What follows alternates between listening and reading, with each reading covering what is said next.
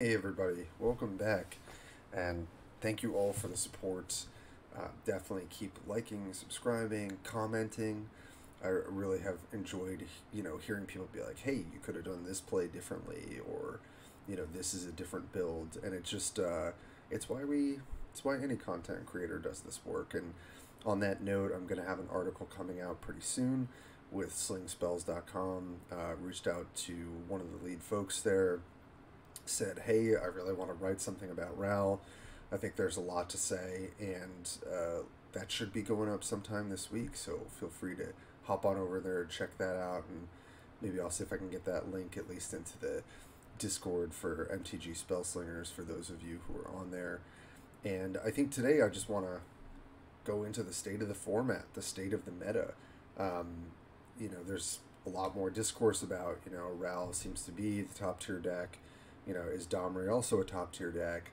Can Teferi, Jace, and some of these other control decks, even Sarah, address them, right? Is there room for adjustment within the meta? And I think it is a healthy meta from what I've seen. I think some other folks are feeling that way, but for myself, I've enjoyed playing the top tier decks. I've also really enjoyed playing the decks that are not quote unquote like top tier and tuning them. And I think green and white both have a lot of tools to really change the way the matchups play out. And I just felt like it was a good chance to really go over the top two decks. And I would say another deck that a great content creator pushed out there, and just wanted to feature because I thought it was like a very different flavor of what a lot of people are playing, and I really enjoyed it. So I think with that, I would love to just do a couple quick deck techs, talk a little bit about the strategy and about how the meta is shaping around them, and looking forward to just getting into this with you all. So let's get it. This is my, slightly iterated build that I put on the channel. I'm really happy with it. I'm sure there are still card choices that could be made that are different. Even in the article that I wrote, I basically listed multiple things that you could change about Ral and play around with.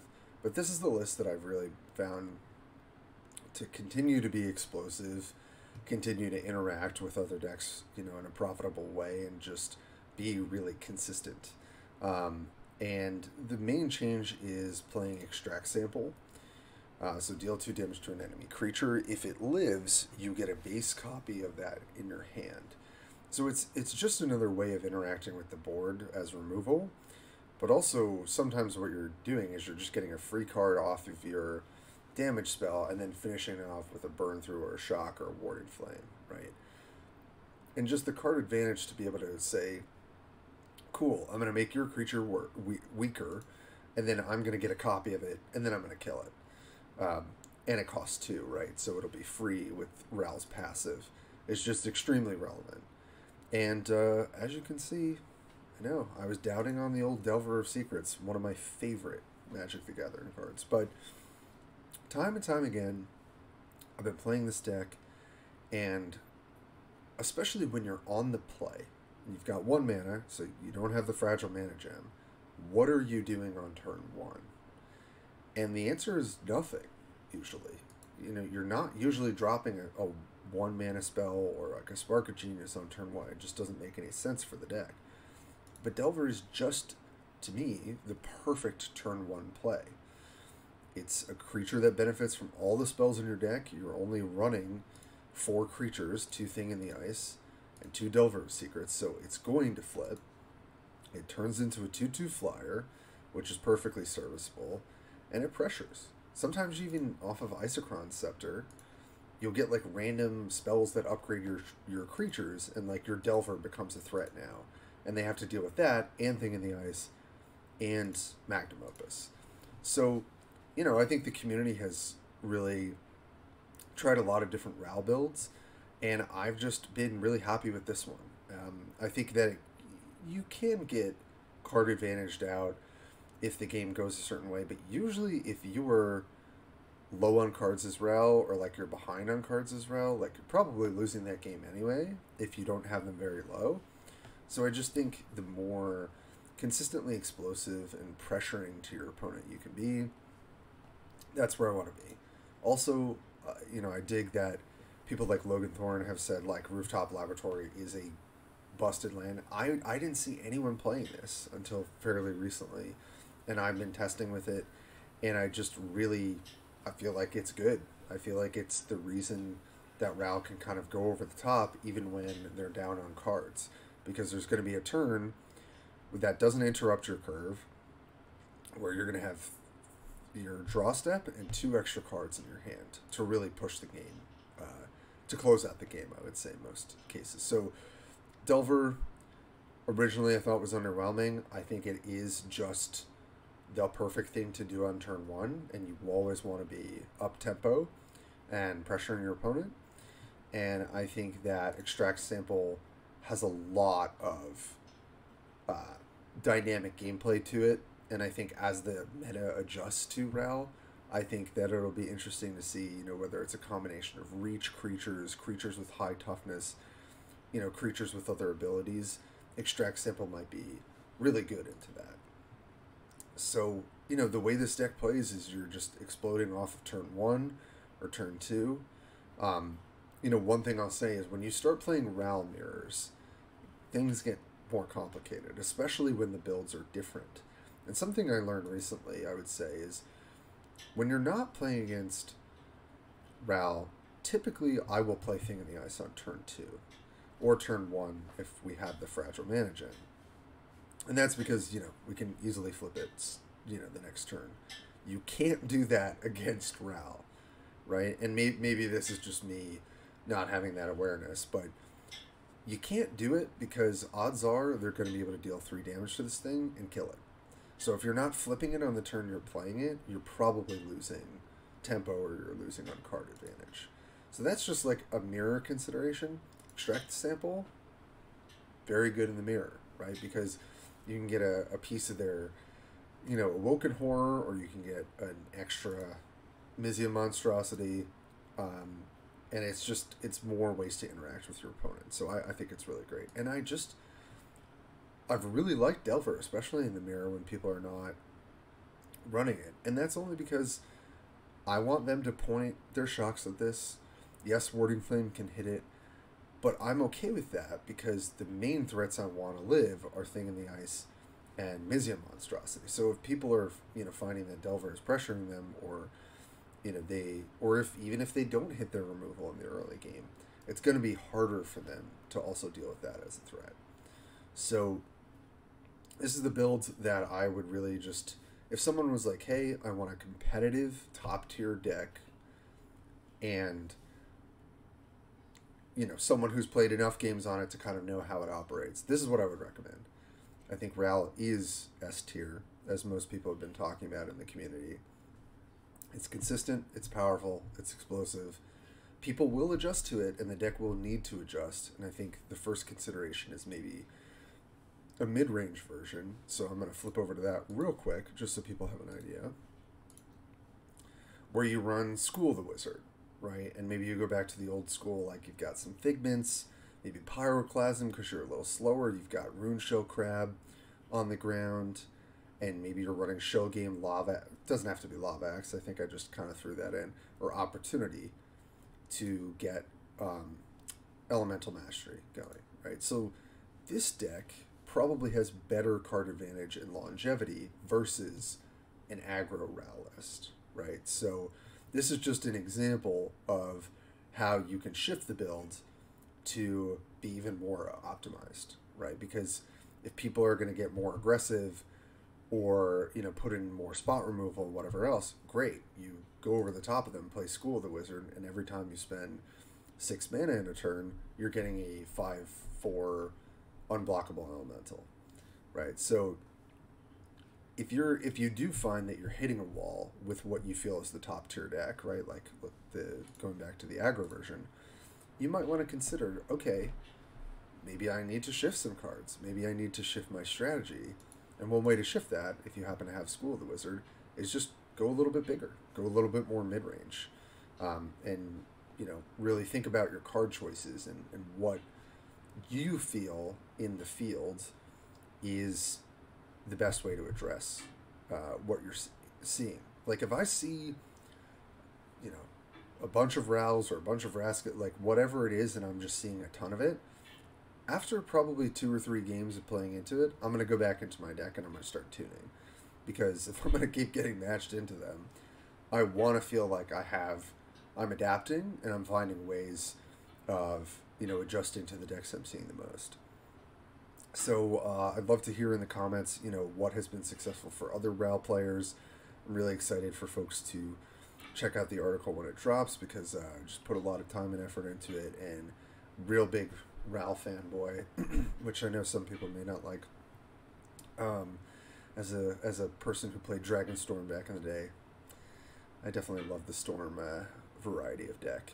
So that's what I got for Ral. I just think if you feel like you have not tried this deck, or if you've just been like, is it really that good? I assure you this deck is very powerful. It's very consistent. And it just doesn't take a lot to get ahead with this deck, or to be incredibly explosive. So, and I encourage anyone to just build it with the cards you got, and I'm telling you, it'll likely still be very successful in Mythic, or on the climb. So, all right, let's put Ral away. We've been a Ral fanboy for a while. Gotta head over to my other favorite right now, Domri. And it's funny because really early on into the meta, or into the climb for Mythic for this last season, people were calling Domri to, like, Wolf Domri, to be good. And I didn't really know why until I played into it, and it's also explosive. There are also different ways to build the deck, but I would encourage most people who have not played this variety of deck, I would start here. And the reason is it has a level of consistency, and there are play patterns that I think are relatively intuitive. It does take a little bit of adjusting with the werewolves, but I also like that it's got these kind of different win conditions, which I do think gives you a little bit more versatility. And the other explosive part of it is Gaea's Cradle. So if you haven't played with this land, right, what it basically says is starting on turn 7, you have a chance to get like a bunch of mana depending on how many creatures you have on the board. So if you're always just generating creatures, right, which is Domri's whole thing, then you on turn 7, right, instead of having 7 mana, could have, you know, a maximum of up to 12, right, if you have 5 creatures in play. And that's probably a pretty powerful thing to do when you have cards like Lava Wave, Overrun, and our new Beastie Boy, Craterhoof Behemoth, right? 8 mana, 5/5 haste. Give all creatures on your side of the battlefield and in your hand +2/+2 haste. And this is one of the premier reasons why you would play something like Gaea's Cradle. But let's get into the nitty gritty, and I'm definitely going to throw this deck up on the channel. If I get a chance to this week, I would love to. If I don't, you'll definitely see it next week. And I just think that whether you hate or love Ral, whether you played it a lot or whatever, if you want to try what I think is the other S tier deck, I think this is a good place to start. So Sundancer, 1 mana 2/1. Okay, fine. Moonlight. Flips if you end your turn with 2 available mana into just a 4/3. So it's a 1 mana 4/3 with a slight cost attached to it. Now, a really important interaction I'm going to point out now is that if you have a trap card, right, how traps operate in the game is it looks like you've unused your mana on your turn. That's like your opponent sees you and they're like, oh, they still have 3 mana and they pass the turn. Most people are pretty wise to that there's a trap going. But the interaction between traps and werewolves is that this says unused available mana. That counts trap mana now. I don't think it did before, but then they fixed it. So if I go Sundancer, this is on, let's say, turn 4. I go Sundancer for 1, prep my Worm's Wake trap, and that uses those 3 temporary, those 3 mana. Sundancer flips, even though I have paid to play a card because it's a trap card. and it wasn't triggered on my turn, the game says, oh, you have unused mana, right? So there's some inherent synergy between the werewolves and traps. Now, the only trap I'm running is Wormswake. I think it's reasonable to maybe think about Giant Growth, or maybe there are even other traps that, I haven't really seen in green or red that, synergize with the werewolves even more. I don't think you want to get too hung up on this synergy, but it's just a really good interaction to know when you're playing the deck. Channel Evermight, auto-include, it's a 1 mana 2/2, it's often going to be a 1 mana 3/3. And the reason that's important, right, is like, okay, Thing in the Ice has 3 toughness, right? Mizia Monstrosity has 3 toughness. And so when you slam them with a Grudge Match, or a Blindside, which I don't have in this list, or an Ulvenwald Tracker, where you fight something, you're going to take out their really important creature. I'm getting ahead of myself a little bit. Now, Birds of Paradise, you'd be like, why do you want an 0/1 for 1 mana in an aggro deck, or like a mid-range deck? But getting free mana is what enables these werewolves to flip very early. Right? So you can go Birds of Paradise in turn 1, play Sundancer, flip it immediately. Crimson Tusker, if you're playing green, you should probably be playing this card. It's just a 2 mana 4/3. Nothing much more to say about it. Now we've got a 1 mana Elvish Infuser. I think this card has been underrated and is just incredibly important in a lot of green strategies because of how Fight operates, right? Like, Fight will leave damage on your creature even if you kill their creature. So giving something +0/+2 is very relevant on a 2-drop. And we're running 1 off of some lists that I've seen, and so far I've been pleased with it. I haven't really felt like I needed 2, and I think that it's just kind of enough. Grudge Match, every green deck should be playing this card, and the reason why: you need to answer Thing in the Ice if it's unflipped. You need to answer Mizia Monstrosity if it's, not gotten bigger. You have to be interacting with your opponent on turns 2 and 3 in a RAL meta. Period. Gatstaff Agitators. This card I've read originally, I was like, how is this playable? But I don't think I really understood. So it's a 3 mana 3/1. You get a Fragile Gem, and when it flips, it becomes a 5/1. 5/1's not much better than 3/1. But you get another Fragile Mana. So you can play this on turn 3, get the Fragile Mana, pass the turn, and then the next turn, it's either ramping you to something, or it's going to be really easy for you to pass back and flip it. And just getting the Fragile Mana means that you can sometimes just play Lava Wave Overrun or Craterhoof Behemoth on turn 6 or 7 without hitting Gaea's Cradle. So it's really a helpful card into what you're already doing. I want to talk about Hermit of the Flock here for a second. This card is the reason I think that aggro is going to have such a hard time into Domri. It looks really innocuous. It's the 3 mana 1/4 that, yes, when it comes into play, gives you a 1/1 body as well. But when you flip it, it becomes a 4/4, and you gain 2 life for each sheep. Usually you're just going to gain the 2. You're not going to likely have a second sheep. But getting a 4/4 and a 1/1 and gaining 2 life for 3 mana, I mean, what could you ask more for? I mean, this is why Chandra probably can't be doing what she's usually doing, because this is such a roadblock and such an advantage when you're playing mid-range into aggro. So, I mean, this guy does so much work in these decks. And for Domri, it counts as 2 bodies, right? Because you've got Hermit and you've got the Sheep. So that's 2 towards your creature count. So it's inherently synergistic. Tracker. If you're playing a Johnny, if you're playing Domri, I always felt like this should be in your deck, because it does what you want it to. Ulvenwald Tracker counts towards your creature count for Domri, and in a Johnny, it counts towards your buff count, right? So it's just inherently synergistic with the passive. And again, it's a 3 mana 3/2 that interacts with the board. You have to be interacting with what your opponent's doing. If they're playing Thing in the Ice, and also just into other aggro strategies, you want to be interacting with the board. So the tracker is just a really great option. Worm's Wake, not too much to say here. Efficient card, synergistic with werewolves. Should probably be running it.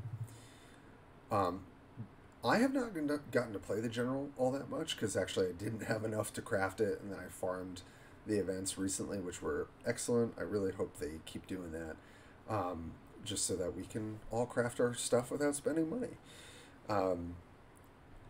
It's just really good, right? It's a 4-mana 5/4. If it gets to attack, you're just getting a free 2/2, and you're buffing everything in your hand. Just a really solid card. No reason not to run it, in my opinion. And then we've got a cool new kid on the block in Blighthuff Boar. And I remember reading this, and I was like, this seems good, but maybe it's too slow. Maybe it's just not that great. And I would say most of the time this thing is just closing the door on your opponent when you're resolving it, when you're attacking with it. After any fight, this gets +2/+2. It's a 4-mana 5/5. It's just a big, beefy boar who's going to really either shut the door on your opponent from attacking, just enable your attacks better, enable your fight spells. Can't ask for too much more. And I love this guy, Daybreak Ranger.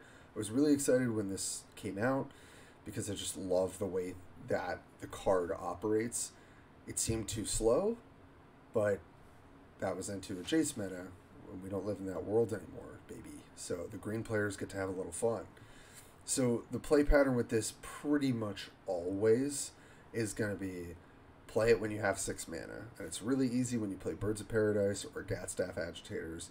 You're going to play this, with 4 mana and maybe 2 temporary mana, right? And what you're going to do is you're just going to take any creature that has 5 toughness or less. You're going to play this, and you're going to instantly kill it on their turn when you pass with 2 mana up. And then you get a 5/4 reach that has ward still. I mean, it's just like the perfect interacting 4-drop for the deck. I mean, it's not really a 4-drop, it's kind of like a secret 6-drop because of the way it operates. You can play it on turn 4 because it does have ward, so they're not going to be able to kill it immediately. This thing is just such a house. 5/4 reach is really hard to deal with. It, being able to instantly flip and deal 5, like it's a free blindside on the opponent's creature for 5 damage. It's again just incredibly powerful with what you're trying to do. Clearing the board, buffing your creature. It's a great werewolf. If you haven't crafted it, I really think you should. Ulrich, just great. 5-mana 5/5 haste. When it attacks, you're getting a free creature. When it flips, upgrades, becomes a 6/6 trampler. I think the ideal play pattern is play him on turn 5, get a free creature, then attack. Enable a second attack, get another creature. Somewhat ideal, and then pass the turn, let him flip and upgrade. But just know that you can play this on turn 7, right, or when you have 2 unused mana. Not attack if it's a bad attack, and then just flip it into a 6/6 trampler and buff your team. And maybe that makes the difference, right? Maybe you need a creature with flying. Maybe you need a creature with ward, a creature with a lot of toughness. He could potentially give you that out, right? So that's just something to think about. Centaur Sage, again, another card that was just a little too slow in the last format. 6-mana 5/5, draws you a card. Often what you can do is just go Centaur Sage, Birds of Paradise, or Centaur Sage, one of the boars that you get from Domri's passive. Often when you're playing this card, if they don't answer it, you're just going to run them over. And I think it is a good choice for the deck. So let's talk about the endgame for this deck, because I think there is room for diversity. And the diversity is, how do you want to close the door? What do you want to play around, right? So let's start with the most noteworthy card in Craterhoof Behemoth, right? I think it's very likely that this deck could run 2 of this card. I don't see why not. I do think that you want to limit how many 8-drops you have in your deck, though, because you don't want to disrupt your curve too much. Because they're going to sit in your hands until turn 7. Most of the times. Maybe you get a lucky turn 6, but that's pretty unlikely, I think. And This card is just usually winning you the game on the spot, and if it's not winning you the game on the spot, it's pretty much closing the door. Buffing your entire team +2/+2 and all cards in your hand when you're just constantly refilling with boars from Domri's passive, from Centaur Sage and other value creatures. It's just going to be really hard to deal with this. And I would say in most of the games, when it's coming down, it's just winning the game. So you could play two, have a higher chance of getting them. Like, I think if the meta shifts towards maybe Teferi or Jace or something that can deal with the thing is, although there are cards that kill creatures, there aren't many cards that like counter creatures. So I do think that Crater of Behemoth is kind of like the premier win condition for creature decks, because there's not like too many ways you can interact with it, at least when it's coming down. So that might make Overrun and Lava Wave worse, but I do like having these in the deck as sort of like diverse ways to close the game out. Lava Wave, I just know, having played other mid-range decks into this, you're just on a clock. Once they get to turn 7 or play this out with their 8 mana that they've got, I don't think you're winning, right? It's just wiping your entire board. They still have their board, right? And then there's Overrun, giving everything +3/+0, and Trample. I think all three of these usually just close the door pretty much instantly, and they're set up by all the value, the mana generation, and all the clearing their creatures. It's a synergistic deck, but it's running powerful cards, and it just doesn't really require a lot for you to close out the game, like to run away with the game. I think the only thing that I would advise anyone who's playing this into aggro is, like, you can lose to aggro decks. It's very possible. If you're not setting up your turns to maximize how many creatures you have on the board, if you're not setting yourself up to have that turn 6 Daybreak Ranger to answer their threat, knowing that this is going to have reach, right, and be bigger on the other side, knowing how to sequence Tracker or Hermit of the Flock to keep yourself alive, you should not lose to aggro, but it's still possible. And I think conversely, when you're playing against control, they can still board wipe you, right?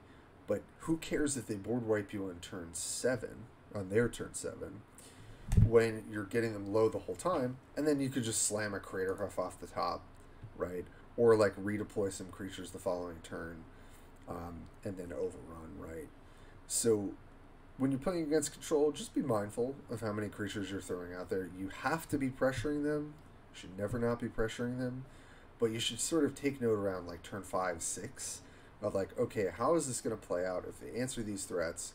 Are they going to have to Day of Judgment? If they Day of Judgment, what is the likelihood that I win this game? I think I said it in my other aggro videos. You need to pressure. You have to force them to have the spell like Day of Judgment, because if they don't, you're going to win. And if they do, you are calculating for that, and you can maximize your ability to win afterward. So, as you can tell, I'm pretty excited to talk about this deck. I just think Domri is a lot of fun to play. I was experimenting with like an aggro Domri build. I'll just throw it up. Why not? Just in case people are curious. When Emberspawn Crag was 0 mana, I was playing a like low to the ground Domri deck, as you can see. Got a bunch of 1-drops. We got some 2-drops. We're just clearing blockers. We're throwing hasted creatures, and we got Beastkeeper, who is buffing all of our cards that cost 1 or 0. Which at first I wasn't sure was powerful enough, but it did. It felt pretty powerful. Then you got Hollowhenge Avenger for card advantage, and it's a trample. It's got 5 power to buff Channeler of Might, and then Hell Rider. So, I wasn't actually planning on talking about this deck, but I do think this is a viable option too. Maybe it's not as good into Ral, just for the sheer fact that they can answer your early creatures.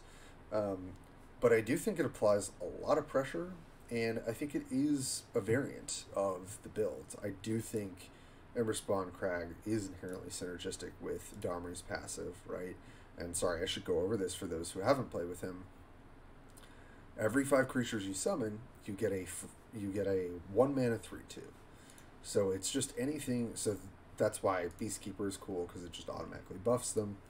And you just want to be dumping out creatures, pressuring, getting more card advantage through things like Tracker, Beastkeeper, through the Emberspawn Crags. But I haven't really played with this list since the nerf to Crag, making them cost 1. But just looking at the deck, I still think it's probably consistent and strong enough. Really what this was tuned for was the Jace meta, where you had to be fast as heck. And so I just wanted to put a bunch of 1-drops and 2s and 3s, and I wanted my 1-drops to have more value, and that's why I put Beastkeeper in the deck. So, I don't know. If you're finding yourself into a bunch of control, might want to get the aggro variant a shot. But just to sort of close out this segment, I think if you're going to start with Domri midrange, I would start here. I think you will find a lot of success. It's just going to be, you know, really playing out your werewolf turns to maximize your mana is going to be, you know, take a little bit of getting used to. And I think you can tune it. I think you could put Blindside in the deck. You could put the 2/4 Elvish Archer in the deck if you're finding that you just really need like a big toughness on a creature and the ability to have reach. And I think you're going to have fun doing this. I have felt a little bad playing into a lot of the aggro decks. And I think Domri has game absolutely into Ral. Although you will have hands, just saying, where you might have like 4, 5, 8, right? Where you like mulligan your hand and you just get a bunch of big costing cards. Nothing you can do about that. That will happen to you sometimes. But for the most part, you're just gonna, if you ever have a reasonable curve with the deck, it's gonna be really hard for them to stop you. So that's what I like to call big dumb. So I think I want to close out today just going over a pet deck of another streamer who's been doing pretty well on the ladder with it, just because I want to try it out. It's a different strategy. Before I do that, you know, I think decks like Sarah Teferi, even though like Liliana zombie combo thing, I think that can also sometimes just win. You know, I think the white decks have a lot of game into Ral specifically, but also Domri. I think their removal could be very impactful, very cheap. Their card advantage and their life gain can be very, you know, hard to deal with. I want to caution by saying like, oh wow, you know, you're misplaying if you're not playing Domri or Ral. Those are consistently top tier decks, but everything else are just marginally different, and you can tune your deck to beat these things. So if anything, you know, I would encourage everyone who's watching this, go into your collection, look at the planeswalkers you've got, and say, okay, do I have green planeswalkers? Hopefully. Do I have white planeswalkers? Okay. What do I like playing? How do I deal with Thing in the Ice? How do I deal with a turn 6 or 7 Craterhoof Behemoth? You know, what can I do to slow things down or speed things up? Am I the aggressive player? Am I the mid-range player? Am I the control player? Right? You always want to be asking yourself that question when you're deck building. So without further ado, let's get into a fun pet deck that I've really appreciated. So this is from Roshi one or Narash. They're a streamer. Just shout out to them. I've enjoyed watching their streams when they were playing this deck. The one thing I don't have is a second Ether Figment, so there should be a second one. I just stuck a Blindside in here because I was like, I like removal, so let's give it a shot. Just a really cool build. I think they got to like top 10 on the Mythic ladder with this thing. And, you know, when the conversation becomes, you know, really just repetitive around like 2 decks, naturally I'm going to be like, all right, there's got to be other stuff that's viable out there. And I think there are so many things that are viable. And I don't hear a lot about Kiora, so it was just really exciting to see a build that someone was not only succeeding with, but having a lot of fun with. So let's go over kind of the main strategy behind the build. So we're running Tolarian Academy, and this is nerf Tolarian Academy, right, quote unquote. You know, it's very different from what it used to do, but basically your Thought Provoker is free, your Travel Supply is free, your Isochron Scepter is 1, your Manipulator is cheap, your Decorative Armor, which is a card I'd never seen before they were playing this, I probably wouldn't even given it a second look.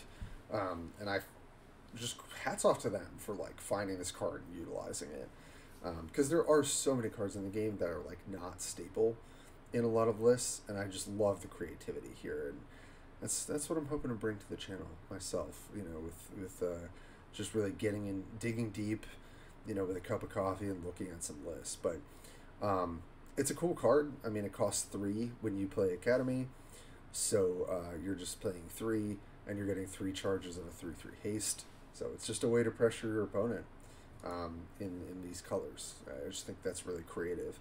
Traveling Supplies, if you've seen my Driss videos, you know how I feel about this card.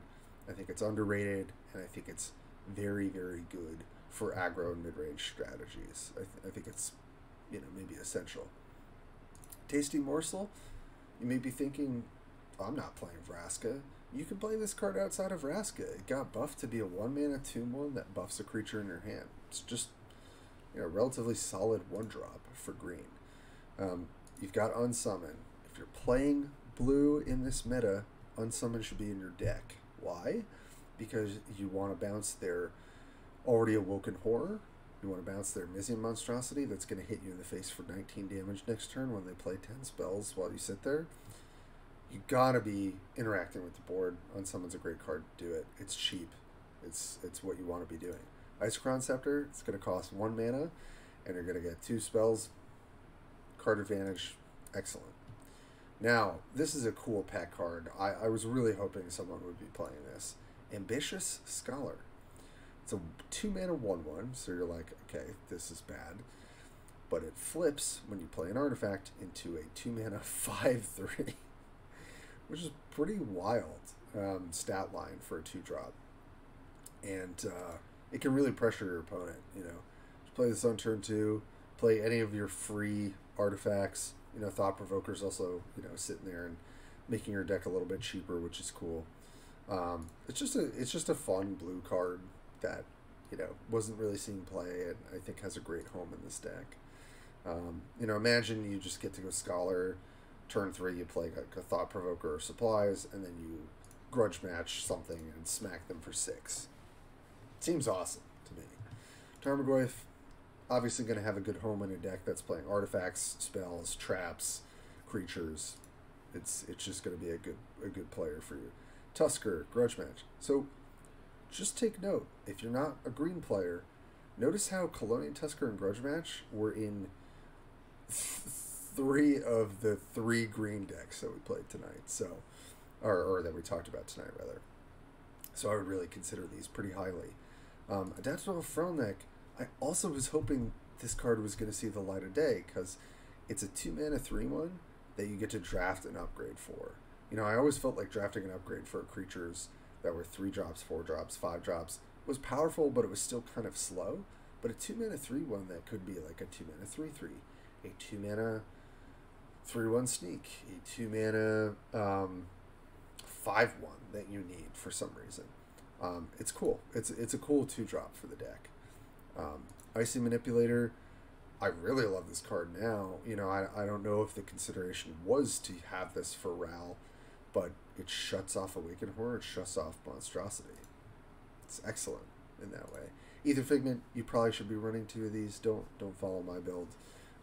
It's just a free card, and you have so many ways of enabling it. Cool. Let's talk about Befuddling Merfolk. I almost couldn't say that. A 3-mana 3/3 that affects the board doesn't, you know, it doesn't seem crazy, right? It's like we talk about these explosive decks, these explosive lines of play, but it's just a very efficient card interacting with aggro and mid-range. You know, you get a 3/3 body, you make their best creature worse, and it just can enable some really great ways of allowing yourself to survive that early game and to scale into the late game. Blindside, again, I put it in because I didn't have one of the other cards. I don't think it's a terrible include. Again, I think if you're finding that you just really want more spot removal that's efficient, Blindside's fine for that. It's a little... 3 mana is a little bit more. I think you just absolutely want to play on Summon, absolutely want to play Grudge Match, and I want to go back to this for a second. That's why I think this deck has some really great game. You're playing two of the premier blue and green 2-drop removal spells in Unsummon and Grudge Match. Having access to both, I think, is very important. And probably why this deck is somewhat successful, right? Worm's Wake, again, nothing much to talk about here. 3 mana, 5/5. The trap buffs Tarmogoyf. It's a big boy. It's going to help you fight things. That's what you want. Decorative Armor, again, just hats off. I think it's a cool card. It does what you want it to do. It puts the body in play. It gets you card advantage. It's pretty cheap with Academy. Enough said. Oh, love that this is seeing play as well. Dungeon Geist. I believe Bucksfu, shout out to you, had been running 1 copy, maybe 2 copies in Gideon, which I think is a good home for this card. But I also love it in this deck, and I just think that in a world where people are playing, where you're playing against Rel, and you're playing Awakened Horror, and you're playing Mizzy Monstrosity, playing a Dungeon Geist, although it's not the easiest to protect, is great. It's a 2/2 flyer that's going to lock something down, hopefully.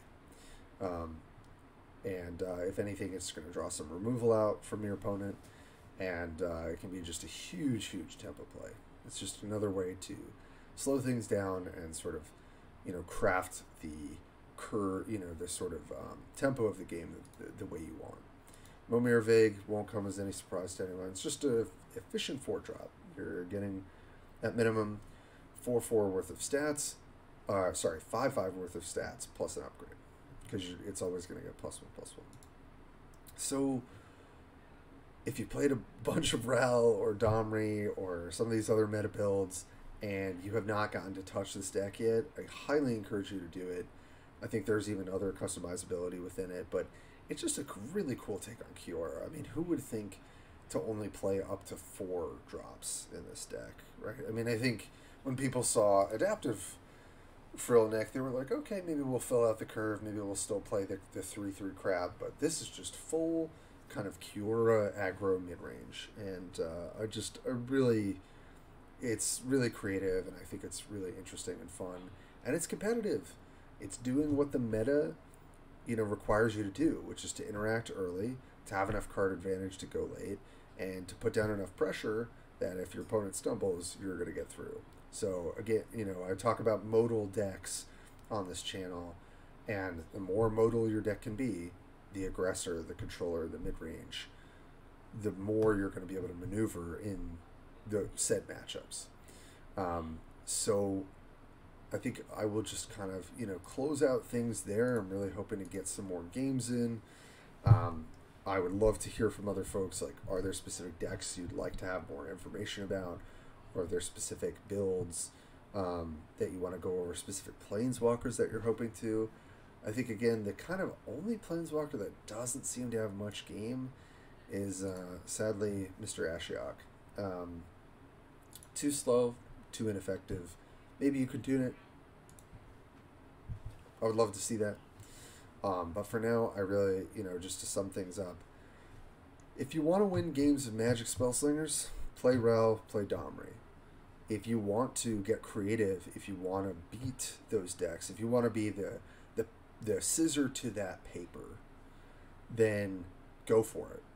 Play Grudge Match, play Unsummon, play some of the white, destroy creature traps, play creatures with high toughness, play cheap creatures or cheap things that can interact with the board. You can tune your deck to beat this meta. So I think it really depends. Like, some player, playing Magic for 16 years, I would say I like to play the deck that beats the best deck. It's kind of flipped now because I've been playing a lot of Rel and Domri. Some people prefer to play the quote best deck. Some people prefer to beat that deck.